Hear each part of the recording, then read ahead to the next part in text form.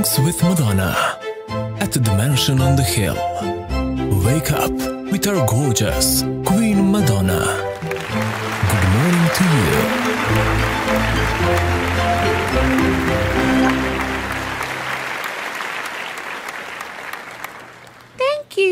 Thank you, and welcome to Mornings with Madonna. Now that we are in a more easily accessible area, Cliffy Pooh can contribute to the show. That last show was up too high, Grandma. I like this spot, and I'm good at floor plans, too. Yes, tomorrow is Floor Plan Friday, but today we are going to talk about the rare and original sculpture in the corner. But before we do, let's look at the shades on this chandelier. In 1906, Merrette Carpenter took her daughter Olivia to Louis Comfort Tiffany's showroom in New York City, and they purchased lighting for the entire mansion.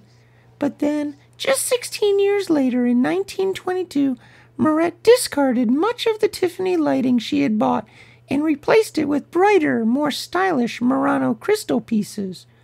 Oh, Grandma, can we do a show on the original Tiffany chandelier that we do have? That's a good idea, Cliffy Pooh. Next week, how about? Unfortunately, the original Tiffany chandelier that hung here was destroyed. It was cut apart and made into a number of desk lamps. Terrible! This replacement is not Tiffany, but Cozal, a competing art glass company formed by employees of Tiffany who struck out on their own and created a similar iridescent gold art glass. That's beautiful, Grandma. But it's so sad how all of the lighting in the mansion was lost over the years. Yes, Cliffy Pooh. The mansion itself was nearly lost several times.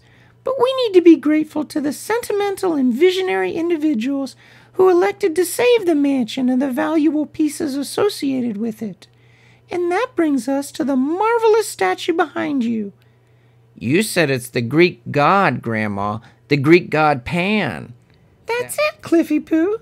To the ancient Greeks, Pan was the notoriously ugly god of the outdoors and is half man, half goat, with horns and hooved feet. But to the sculptor of this statue, Frederick William MacMonnies, Pan was a pretty boy. This statue is called the Pan of Rohallion, and it is a maquette, or a model, of the original statue at the mansion, which is called Rohallion in New Jersey. The original is larger and is built for a fountain, and that statue is now at the Metropolitan Museum of Art. The Pan of Rohallion catapulted the career of the American sculptor MacMonnies. The sculptor's legacy lives on because the Pan of Rohallion statue was the inspiration for the Pan we all know today. It is Peter Pan, who was the eternal boy king of the wilds of Never Never Land.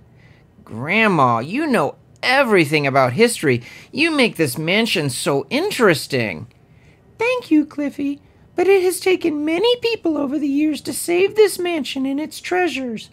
This 1890 statue is a Carpenter Mansion original and was donated by the descendants of the original owner. Thank you for your help here today. Now go in my purse, get $1 and treat yourself.